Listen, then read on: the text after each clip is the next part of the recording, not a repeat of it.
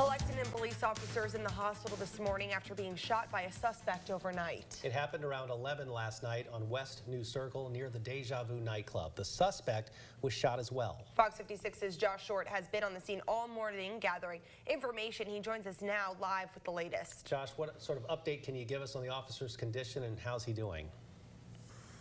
Well, he's stable. That's the good news. The suspect, also stable, but said to be in critical condition. Now, as you see behind me, we still have a pretty active scene, but let's pull up some video from earlier on. Now, this all started, as we mentioned, around 11 last night. That's when police spotted a car involved in a robbery on West New Circle Road.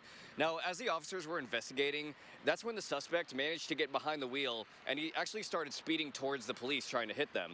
They opened fire, hitting the suspect. As we mentioned, one of the officers was shot during that exchange as well.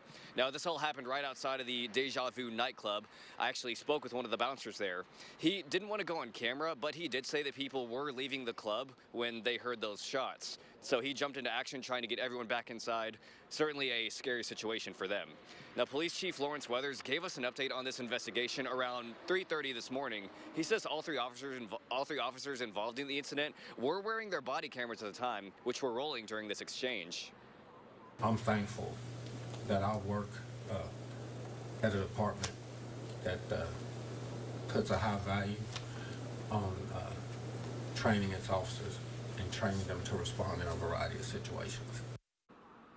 Now, Kentucky State Police is currently leading the rest of this investigation, and all those officers involved, they're going to be placed on administrative leave. That's standard procedure here for the police department. Now, keep it here on Fox 56. We're going to have this information as it comes in, both on air and online, so I'll catch up with you guys soon. For now, live in Lexington, Josh Short, Fox 56 News.